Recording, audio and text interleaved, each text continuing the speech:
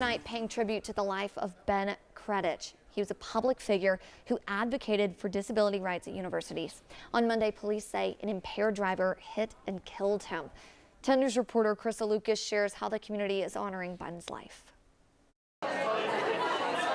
More than 1,000 people attended Ben Kredich's service on the UT campus to honor his life. All the family is talking. This is a celebration of life. This is not a funeral service whatsoever. Countless stories about Ben. They're all going to be happy memories, nothing sad, and that's what they're sticking to. On Monday, the 21st, KPD said the driver overdosed right before he veered off Kingston Pike and struck Ben. I was shocked. My stomach just dropped, and it was horrific. Ben was a beautiful soul, and we just wanted to be here to support the family. Ben left a lot of happy memories behind. So he would always ask me to say, "Oh," in a very specific pitch.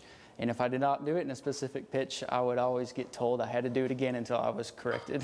His service carried a huge message. Make that effort to reach out to people, maybe especially when you know someone has challenges interacting and connecting with people. Ben did that, and that's the way he will be remembered.